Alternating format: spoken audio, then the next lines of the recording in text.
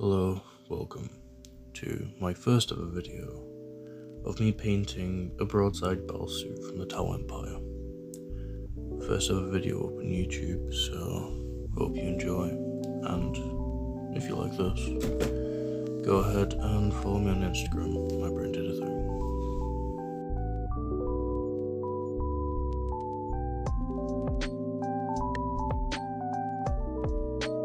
I won't be painting this suit its traditional colours. I'll be painting it green and purple, two of my favourite colours.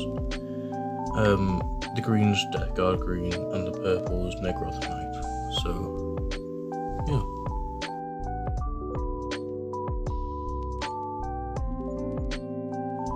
I'm currently painting the base colours on this battlesuit, but the little bits on the base where you see from a Hive Tyrant, just to give the base a bit of pizzazz, but mainly because the story of this battlesuit. This battlesuit is a lone battlesuit what fled out onto the field in anger and disappointment with the rest of his army, as most of his comrades died. This Hive Tyrant's the one who killed most of them, so this is the first it goes after. Anyway, see ya.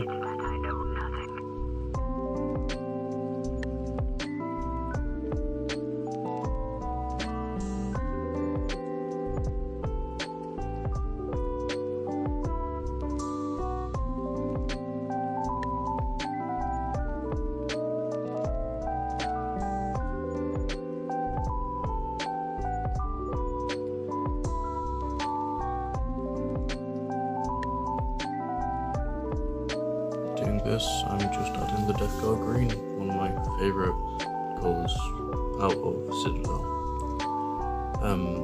One of the first armies I fully painted was Death Guard, so yeah.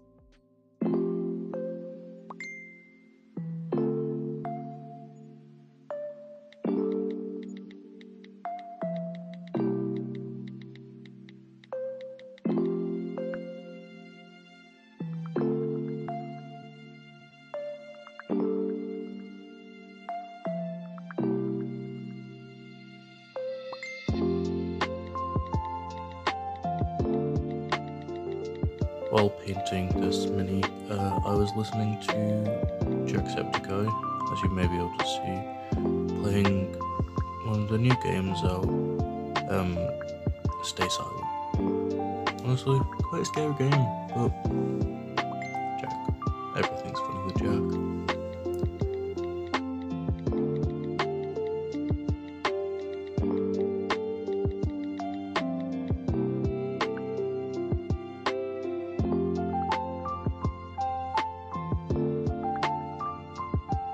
The brown point in the background is just filled with brushes while I grab one. Yeah, some are old, some are quite new, but a lot of brushes for just one mini.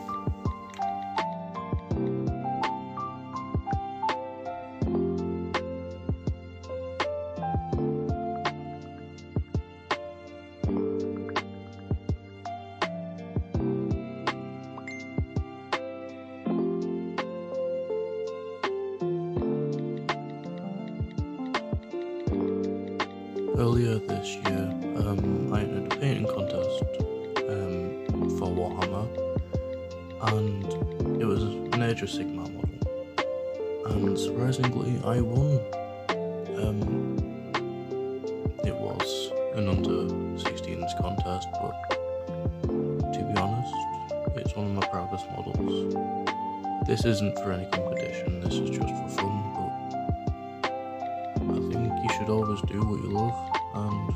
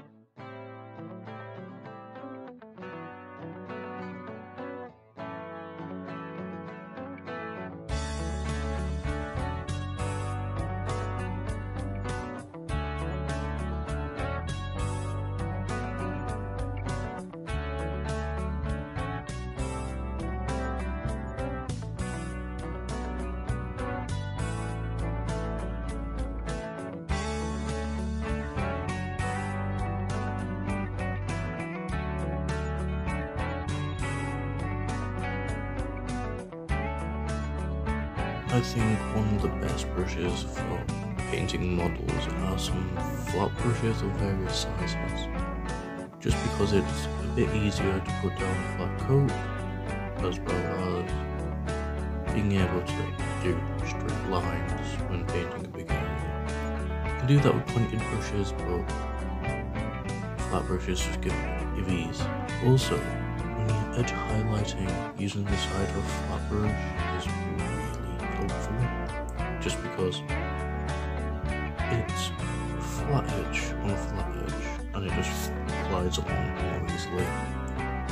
Quick dip.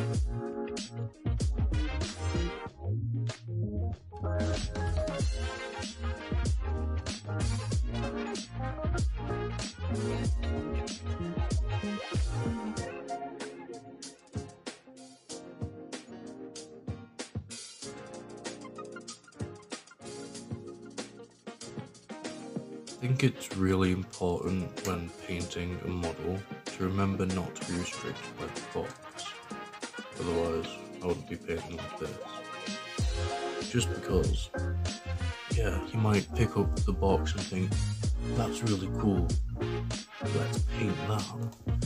Sometimes you might think, that's a really cool model, let's paint it my own way.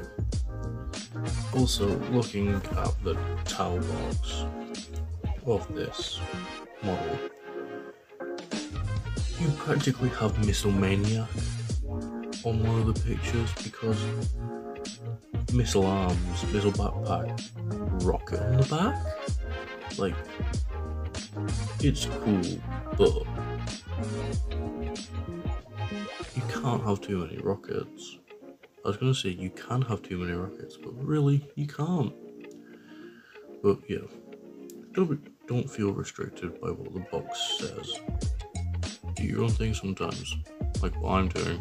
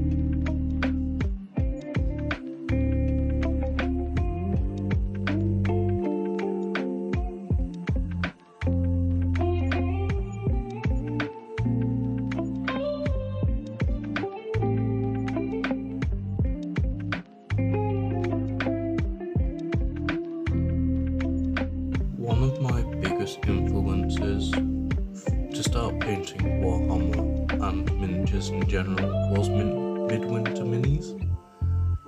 I absolutely love what he does, and he must do a good job of what he does, because I would be here painting this model if it weren't for Midwinter. I love what he does, and I love all his tutorials because it's kind of how I've gotten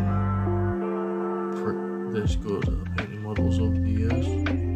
Well, it's only been like 3, but yeah. He's absolutely awesome. Go check him out at some point.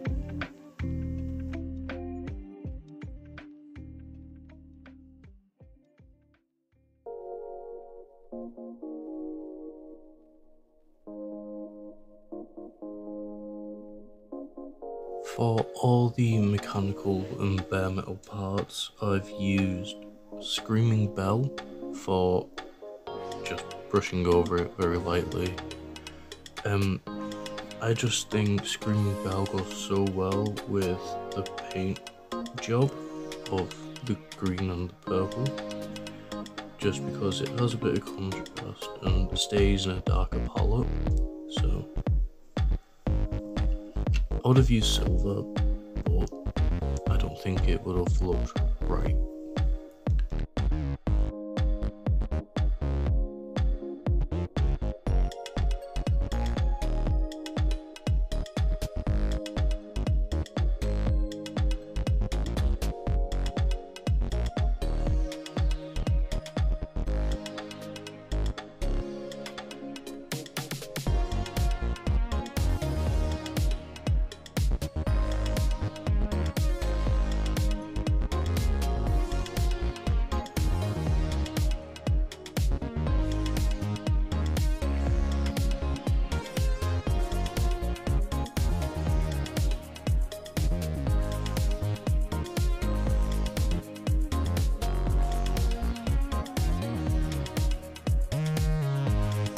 As you can see in the background on my TV, I've started to watch Smosh, and to be honest, Smosh is an incredible YouTube channel. Smosh Games, Smosh Pip, some favourite channels to watch while painting, just because they're funny and interesting. Smosh Games, the D&D campaign, what they did, I've took a lot of ideas out of that and absolutely love it.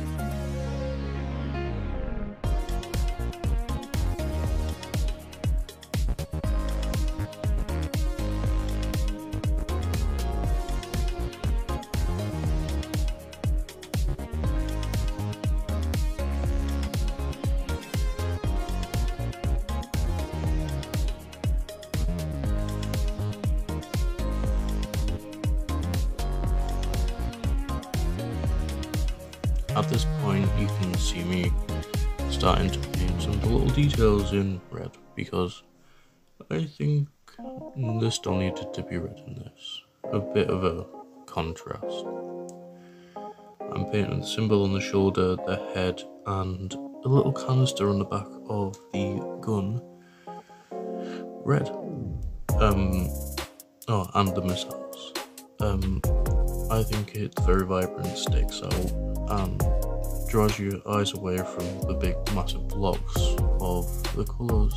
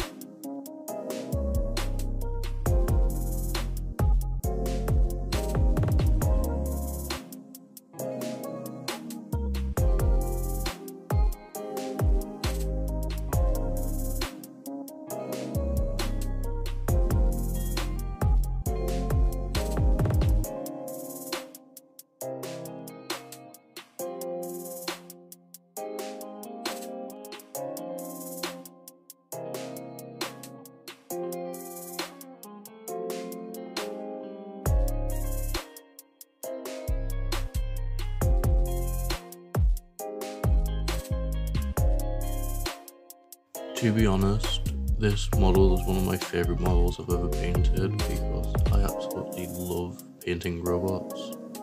I painted a lot of Gundam models because mech, as well as can't remember the name of it, another model on my Instagram. What is in the same colours as this. I really like them, so yeah.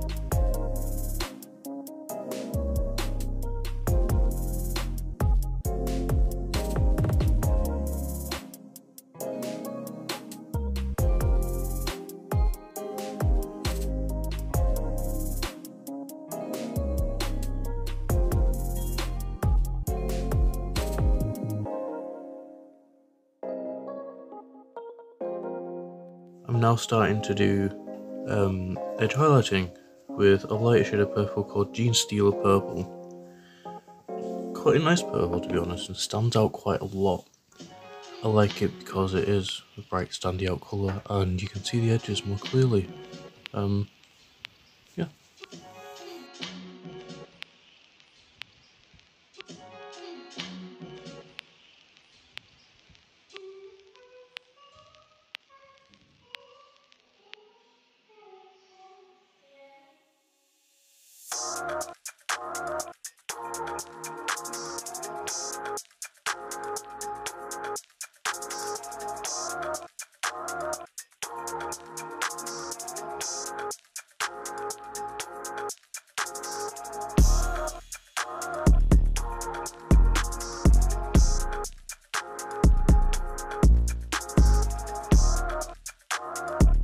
You can see while doing the edge highlighting, I'm using a flat brush to glide over the edges a bit breezily.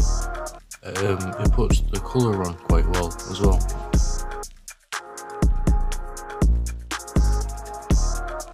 Doing this as well, you can use the flat end of it at the tip to use some battle damage like stones skimming over it or bullets.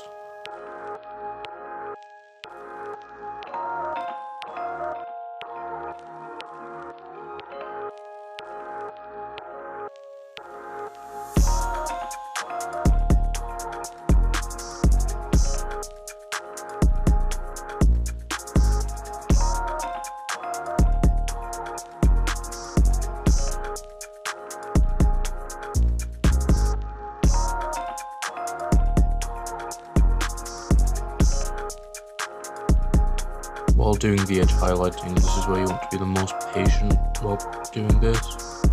It's good to be patient while painting the flat colours, but edge highlighting takes a lot more time.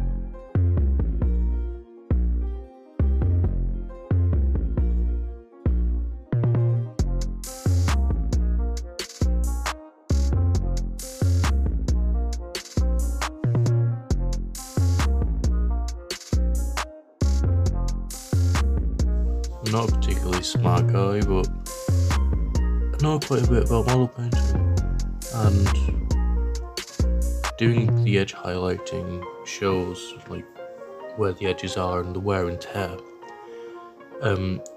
I found if you don't do edge highlighting, it can look a bit flat and, well, not as detailed.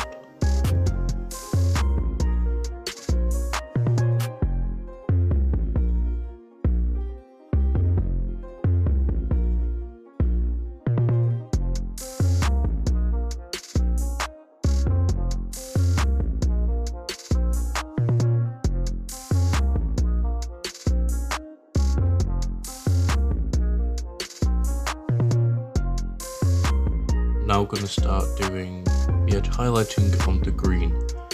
The green contrast of the lighter green and the dark green looks really good close up. A little bit hard to see it further away, but still looks really nice.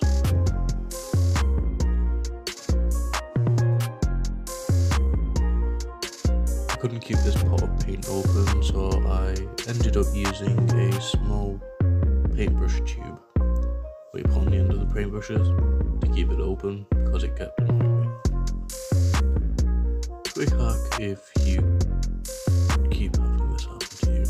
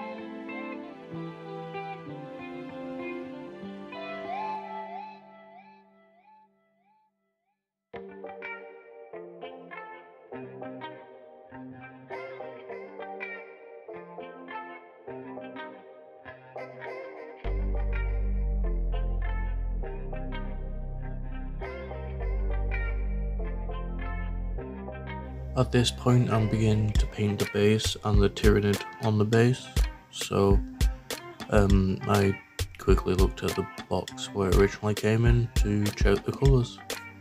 I ended up painting this Corax white and using a lot of effects paints on it.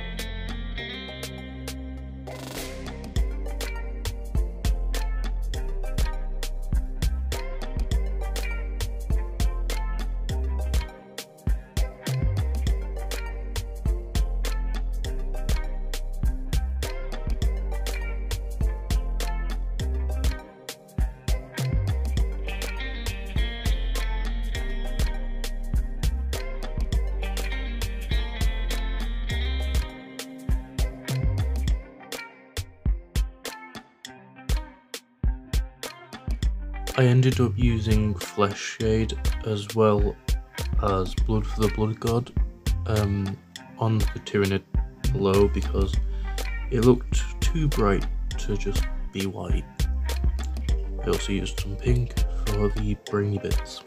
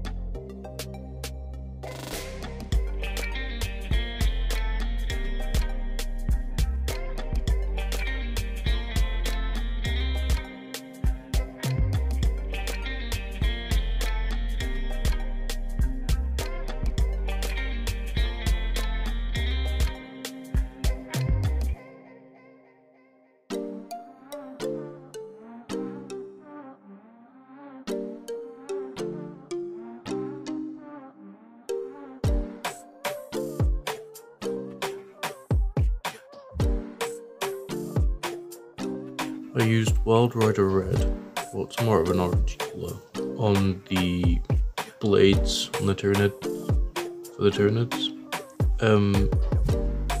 I also used a lighter orange called Jokiera Orange, just to add a little bit of highlight on the ridge of the blades.